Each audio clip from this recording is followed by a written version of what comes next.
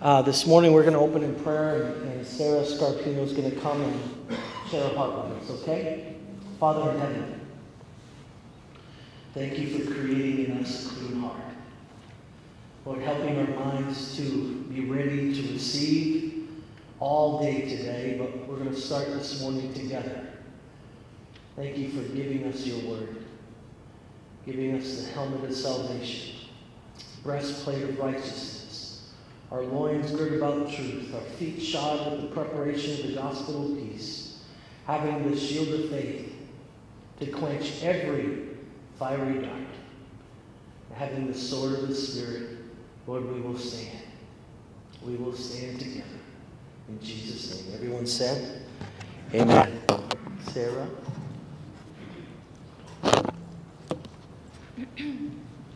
Good morning. Okay. It's really early. I had a hard time getting up this morning. Okay. I'm going to pray one more time. Father, thank you for these people. Thank you that you see them, you know them, and you love them.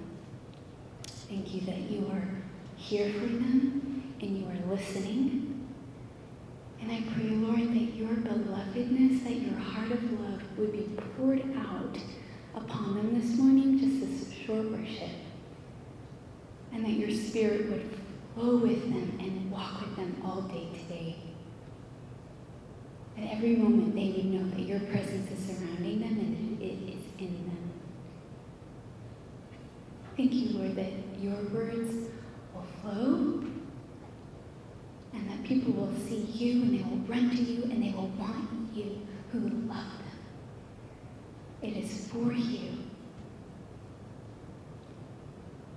And it is for them that you died and you love them.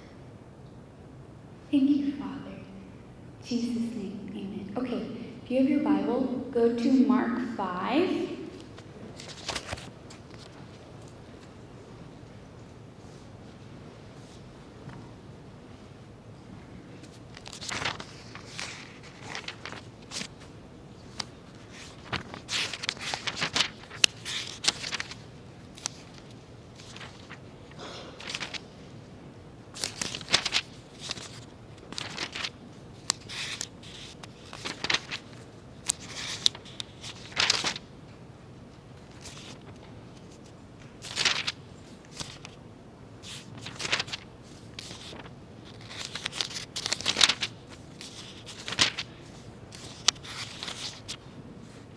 Does anyone remember,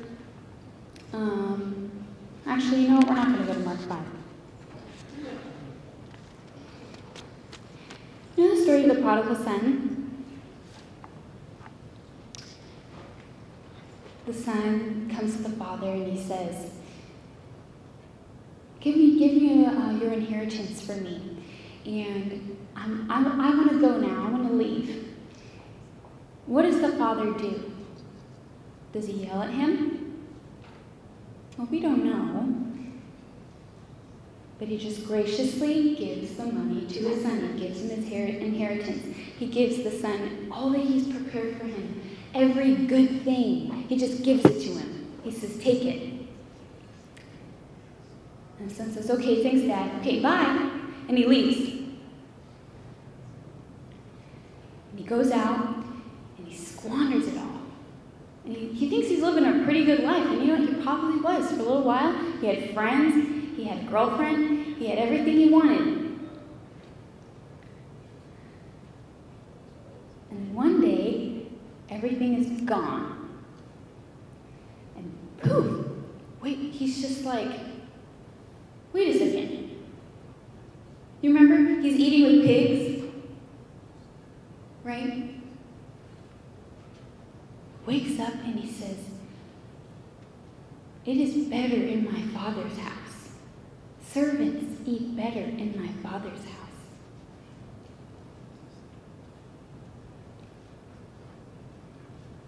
And he's like, okay, if I go home and I just tell my father, okay, I know I'm not worthy, I know I don't deserve this, and if I just get on my knees and I just fall down and I just say, I know I'm not worthy of this and I don't deserve anything. I squandered everything you gave me. I squandered every good thing. I battered your name. I threw it in the dirt. I trashed it.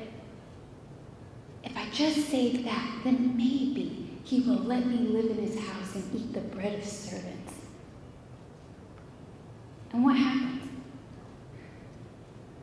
He goes home, and his dad sees him from the gate. He's standing there. Every day he's been looking for him. He's been waiting for him. He's been watching for him. And he's been praying to his God in heaven, to Jesus, to Father. And he's been saying, please bring my son home. Please bring my beloved son home. What you think of yourself is separate from what God thinks of you. And I will tell you right now, he is not just Almighty God who's in heaven and always on his throne. No, he is right there next to you. He's in your heart. And he's a father. He's a good father. We all know what it's like to be loved by a bad father. Not a lot of us have had super great childhoods. Maybe our dads made a lot of mistakes. So every time we come to that secret place, every time we come to be with Jesus, every time we try and open our hearts to him, it's like we close off. It's like we don't want him to see us, because what if he won't accept us? What if he won't take how the things we love, what if he won't hold it in his hand, and what if he won't cherish it? One morning at school, I go to Southern Adventist University, and I had a hard time getting on time to my classes. But one morning, I just said, I'm just not going to go to class. I'm just going to sit here, and I'm going to talk to you, Father. And I was sitting there, and I noticed, and I was just, okay, Father, this has really been bothering me, this one thing in my heart. And I kind of just held out my hand, and I just kind of preached to myself, and I was just like, okay, I'm going to hold out my hand. I'm being open and vulnerable with you, Father. And then he said, you know what? Do you see, Sarah, how I'm not pushing you down? Do you see how I'm not kicking you to the curb? Do you see how I love every little part of your heart? And do you see how I'm just holding it here, and I'm looking at it, and I'm saying, it's so beautiful. You're so beautiful.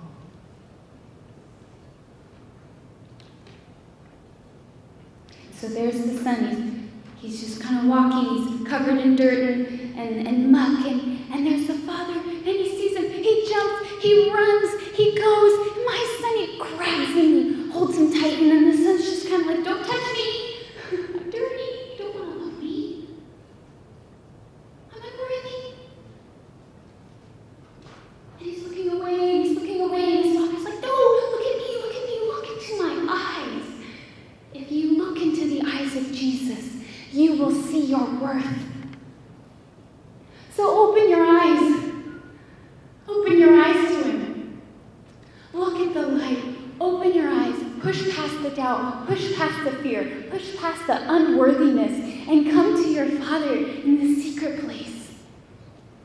And say, okay, I'm going to let you love me.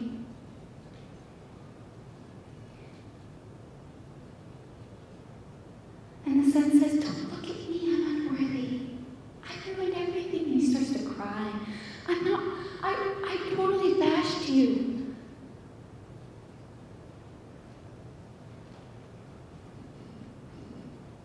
I totally bashed you. And he says, son, look at me. I love you.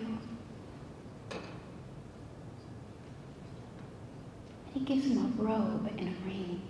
And I'll tell you that moment when his son, he stops and then he locks eyes with his father.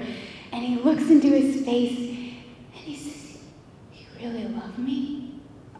But what about what I did? I'm unworthy. And he said, don't let what you've done separate you from your worth.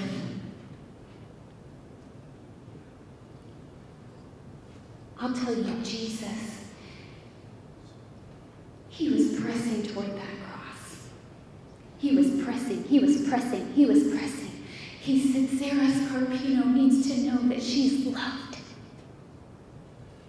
And that she has always has been, and always will be the beloved. Sara Scarpino, she needs to know when she's crying on her room, in her floor in her room, all those years ahead of now, she needs to know that I'm there with her. In the darkest moment of her life, she needs to know that she is still, always has been, always will be the beloved. You have always been the beloved. It says, yet while we were still sinners, yet while we were still brokenhearted, yet while we were crying on our floor, yet while we were weeping over our broken hearts, he loved us. You can come to this church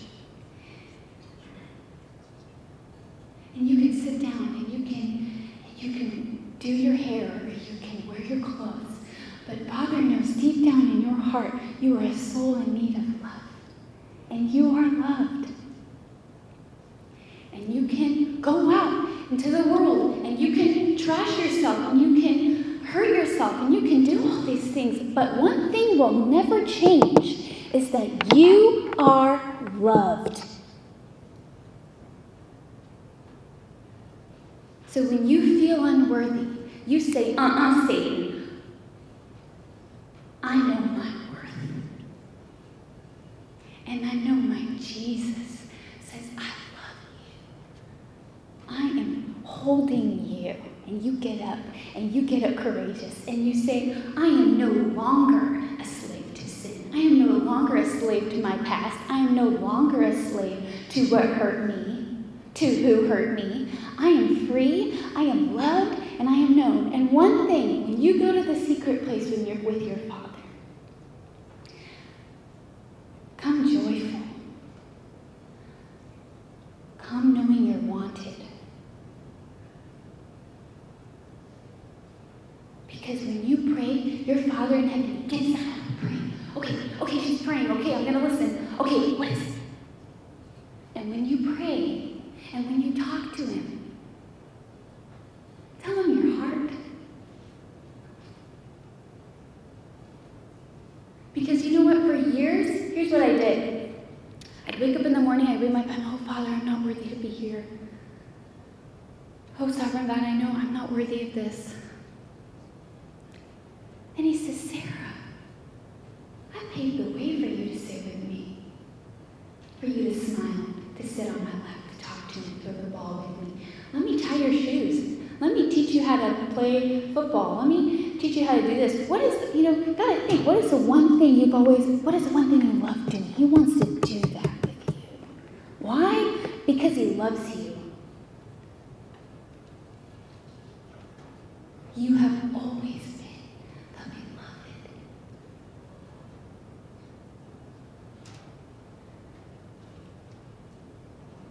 And his heart is for you.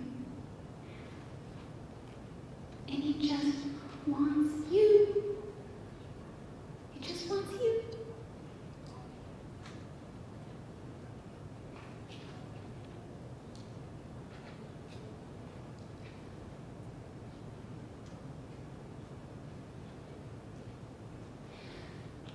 So I stretch out my hands to him. And I say, okay, Papa. You want me. I'll let you love me. And the more you hold on to that love,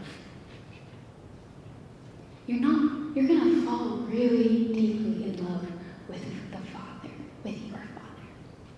Because you're going to realize that no other love that you're looking for matches his. I'm a candidate for that. God isn't expecting anything of you other than you.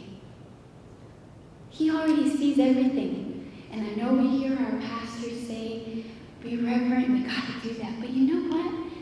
Jesus died so that you could go be with him and jump around and sing and say, I'm saved, I'm loved. And I'm going to proclaim it because now I have joy. And you take the hand of Jesus and you walk together. And you say, this is my Father. This is the man who loved me.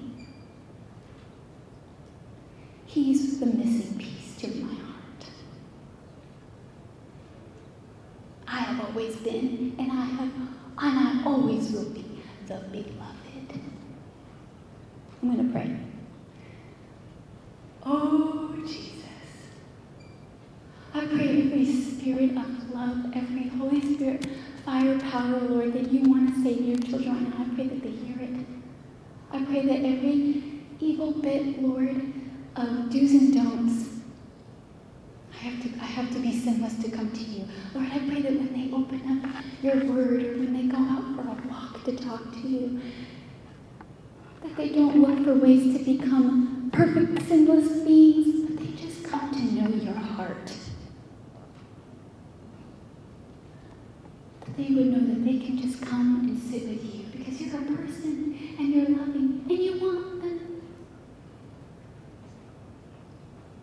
And I pray, Lord, that they would fight and they would say, I don't care what kind of a sinner I am, I'm meant to be here with you.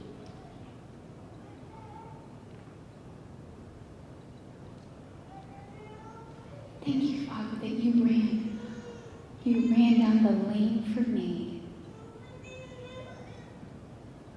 I have always been and I will always be the beloved. And I pray, Jesus, that the call in the heart that you want to heal and you want to love in your spirit, Lord, would pour over this place right now. And that people would know that you're here. And they would just want to give their heart to you.